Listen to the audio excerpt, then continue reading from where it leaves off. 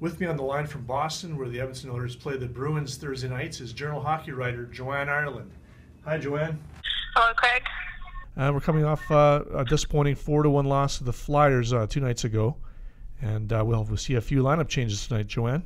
Yeah, a few lineup changes. Maybe we'll start with the forwards who, as a group in Philadelphia, produced a lot of shots on net, but came out pretty much empty-handed. So what they've done is, going into Philly, Dallas Eakins had broken up the fourth line, which really was a bit of a head-scratcher. That was one of their most productive lines behind their trio of Nugent, Hopkins, Hall, and Everly, and moved Hendricks off that line, and really, I think, found that it was not a smart decision. So they've reunited those three, so they'll be back together.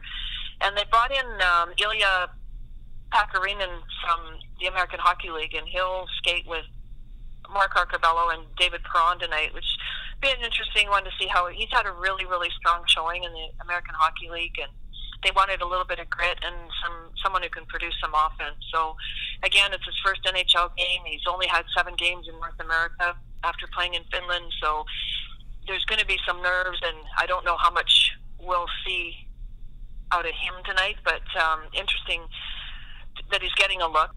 And then on the back end, again, they're still trying to fill a void there left with Ferentz, who sits out another 2 games for suspension, and they've taken Martin Marincin out of the lineup. He's sort of been a little bit in Dallas Eakins' radar here in terms of not playing, as Eakins put it, as assertive as he'd like. So he's taken him out and brought in Keith Ollie he was recalled, so he'll step into the blue line tonight and play alongside Jeff Petrie.